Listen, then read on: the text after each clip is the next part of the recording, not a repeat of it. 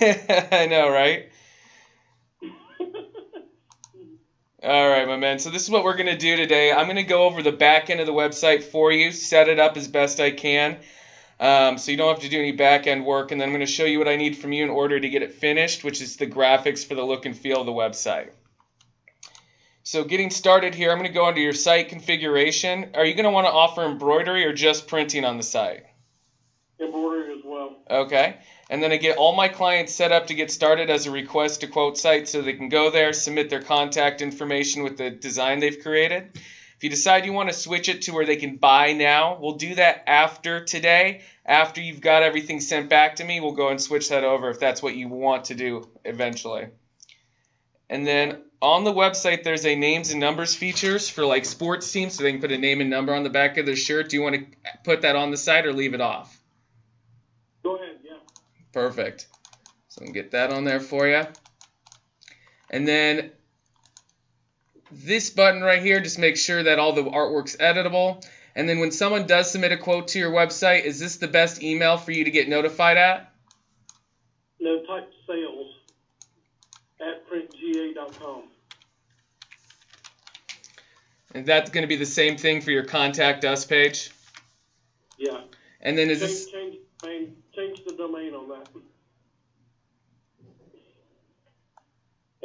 At print sales at printga.com. There you go, printgeorgia.com. Like that? Mm-hmm. Cool. So we're going to get that saved. Is your telephone number the best number for your clients to reach you at? Yes. Cool. And then on your website for your printing, do you want to set a minimum or is one t-shirt ordered okay? Let's do 12. 12 is a minimum. Perfect. And then for the amount of colors you want them to be able to design with, what's the max amount of colors? We'll do 4 and 4, so 8. Is that front and back? Yeah, 4 on the front, 4 on the back, or 8 total, or whatever you want to. Perfect.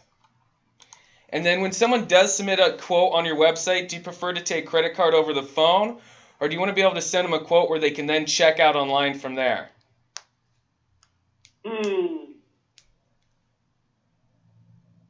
Yeah, let's don't do a credit card online. Okay. Okay, if you ever want to set that up, just give me a call and we'll set that up for you. Okay. Perfect. So for your products, under your product catalog, what I'm going to do is just put in the base products to get started. If you decide you want to add more products to the website, I'm going to be sending you a YouTube video that'll explain to you how to load the products that are already loaded to the site. So if, for instance, you want to add like Gildan, Anvil, and stuff like that to the site, you can go ahead and do that using the YouTube video I send you. But for right now, what the products that are going to be loaded are just base products like 100% cotton or 50-50. They won't say Gildan, Anvil, or anything like that. It'll just be a base to get started with. And then for your designs, all your designs are going to be loaded here. So you've already got 14,000 vector designs. If you want to add additional clip art to the website, I will also be sending you a YouTube video on how to add additional clip art to the site. Okay. What I'm going to be doing right here is just adding in false information to your payment merchant service just so that you can still send your clients a quote. It'll basically be acting as an invoice. You'll still have to take credit card over the phone though. Okay. So this is what your website looks like right now. What I'm going to do with you real quick is I'm going to do a test to make sure everything's working properly. And then I'm going to walk you through how to set up the graphics for the look and feel of your website. Okay. So I'll go and get in here. I'm just going to do a quick design with you on the phone. I'm just going to hit Go Tigers. Let's make that caps. Go Tigers. And then over here to the right, you've got all these colors that they can change the color to, different fonts, and then also different text effects, and they can make the text smaller, larger, whatever they want. I'm going to add clip art. Just type in tiger. And just find a tiger design. I'll just choose this one real quick. And then you'll see over here that the colors in the design, if I click on one and make it the product color, it makes it transparent. So right now it's showing that I've got two colors in my design. If I again click on the design and change this to the orange, it'll change it to one color. Then anytime your customer calls you needing assistance with how to use the website, instead of instructing them over the phone how to do it, you can send them to this link down here. That it's a how-to video. It's a 3-minute video on how to use the website that'll allow them and show them how and what each tool is used for. Okay. And then over here to the left, you've got your names and numbers feature. So when I click on that, it's going to bring up a box with all the sizes that are offered for that shirt. So when they type in how many they want for each size, it'll give them a box here to the right where they can put in their name and number for each one of their team members. And then over here, oops, when you click on the name and number, I can change the size, again the font, and the font color for each one of my names and numbers. And when you do that, it'll not only change it for each one of the names and numbers you have, but then any additional one. Oops. As well. And then when I'm finished, I'm going to go ahead and hit finish and then add to quote.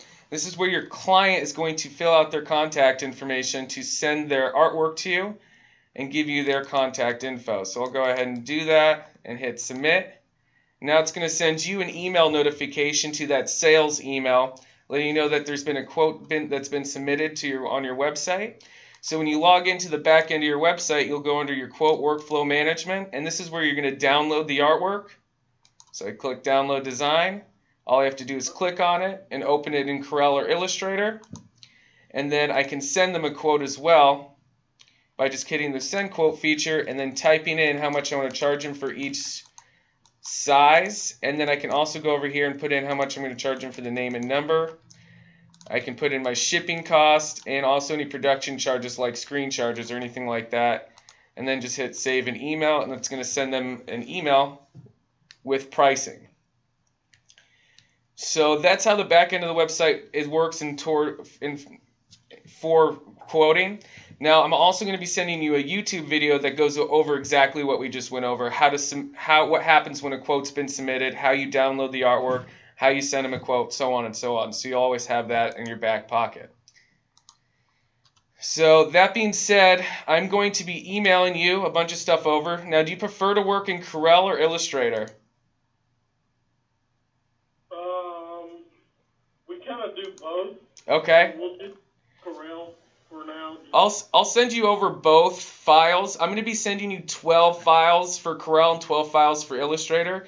And each one of these files are going to be a drop zone that's on your website. So there's 12 drop zones, and each area makes up an area on that specific spot on the website. So drop zones 1 through 9 are going to make up the home page of your website, as well as drop zone 12, which is the background for your site.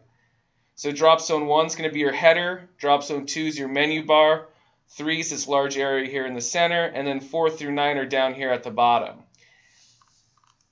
Drop zones 1 and 2 repeat on every page, and drop zone 10 will be at the bottom of your design tool, and then drop zone 11 will be to the right of your quote page.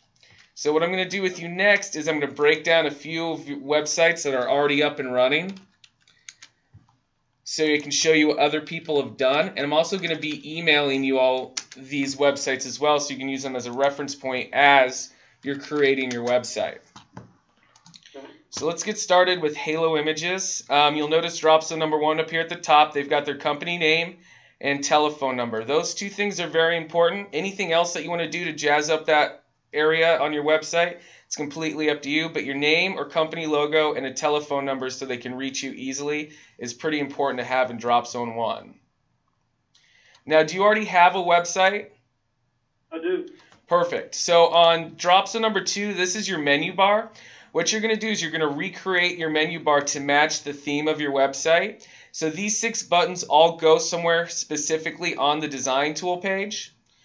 But you're going to add a 7th button that instructs them that if they click on this button, it's going to take them back to your other website. So they've got Halo Images Home right here, and that takes me back to their other website.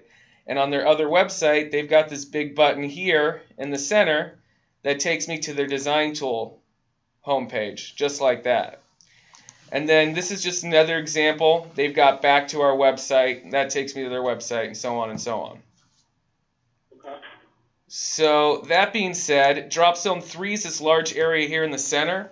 Most people just do something that describes what the website's intended for, but you can also do something like this and send me multiple zone 3s so I can set up kind of a slideshow to show, you can show like specials you might be having or things you might offer in-house that's not offered or available on the website, like rhinestones.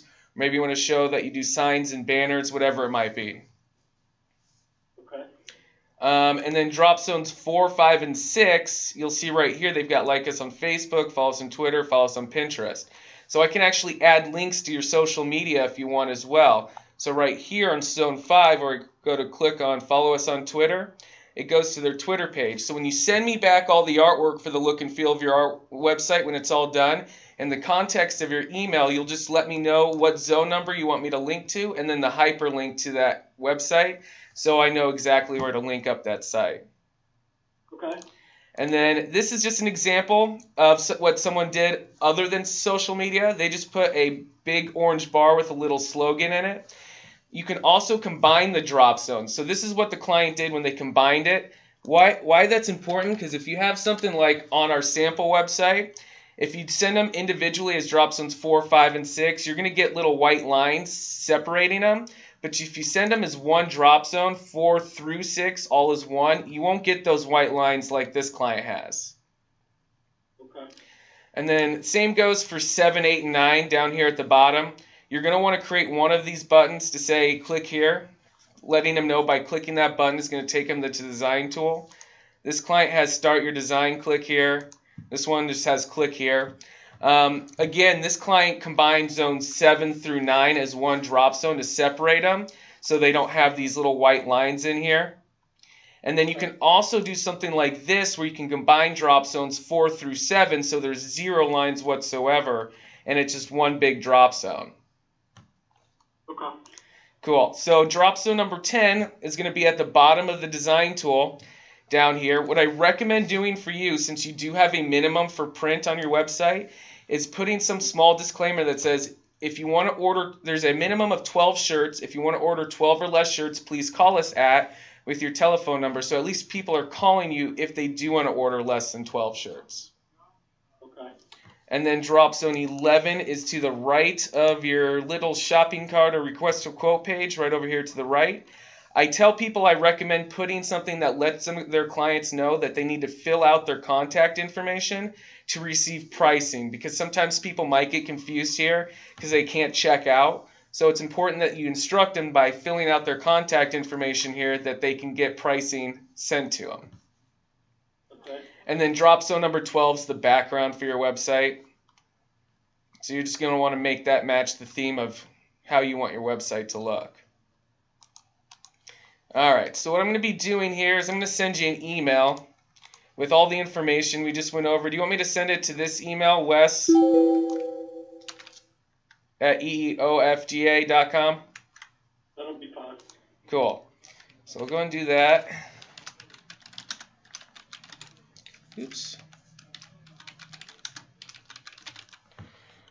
And then, like I said, I'm going to attach all of this information. This is all my Illustrator files. I'm also going to attach the Corel files as well. Okay.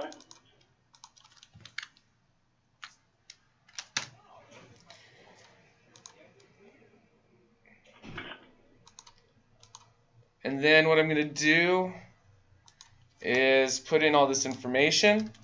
So this basically goes over everything we just went over. For the first part, all the artwork, when you're done, needs to be sent back to me as a PNG file. So whether you're in Corel or Illustrator, you'll save it as an EPS file so you can make changes to it in case you make a spelling error. Or maybe in a few months down the road, you get a new telephone number, you need to quickly update it.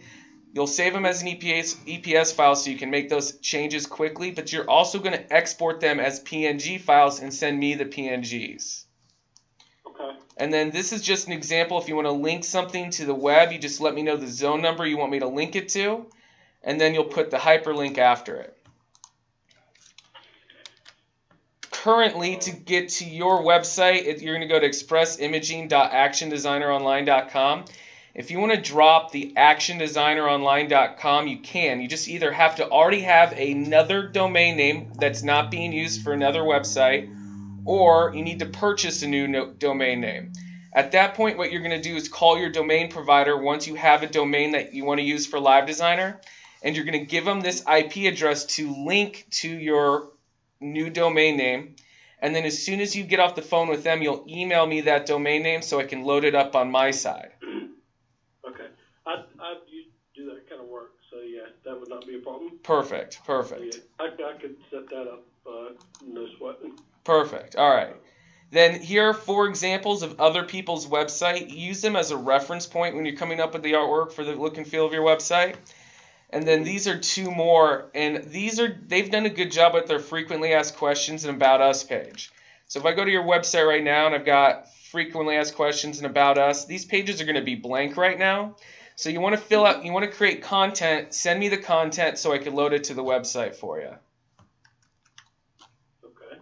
And then lastly, once you've sent me back all the artwork and the about us and the contact us or the frequently asked questions information, you'll watch this YouTube video right here. This YouTube video allows you to create a Facebook app, which will give you a Facebook app ID number. That ID number you'll send to me, and I'll create a button on your website that allows your clients to go to your site, create a design, and post this to their Facebook feed so that anyone that they're friends with will see that they've gone to your website with the design they've created and a link back to your website on Facebook. It's a great way to advertise the website.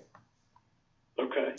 And then these are just those 3 YouTube videos I was talking about: how to upload additional clip art, what to do once a quote's been submitted, and how to choose products that are already on the site so you have additional products to work with.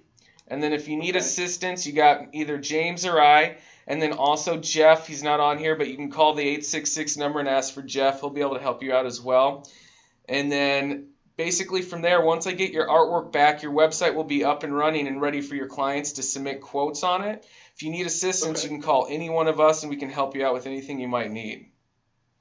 Cool. You have any questions? Yeah, one question I do have is, all right, let's say that, and I know from, like, let's say pricing on shirts, okay? Now, obviously, like how to, okay, let's say I decided to do an automatic checkout on these, okay?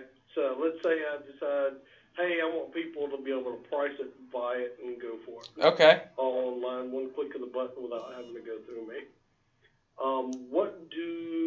Where do you guys pull from as far as pricing? Let's say if they went from a basic Gildan shirt to something more expensive, what catalogs do you guys pull from? It's the catalogs that we have already loaded to the website is from the Sanmar catalog. And I don't want you to worry about that yet. If you decide to do it, what we'll do is we'll set up a second go-to-meeting later down the road once all this is done and finished.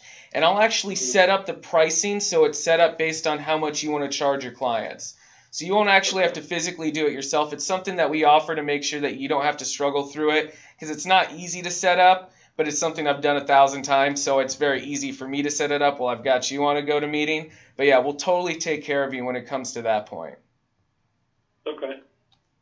I got you. All right. Well, we'll take care of step 1, and then we'll get together.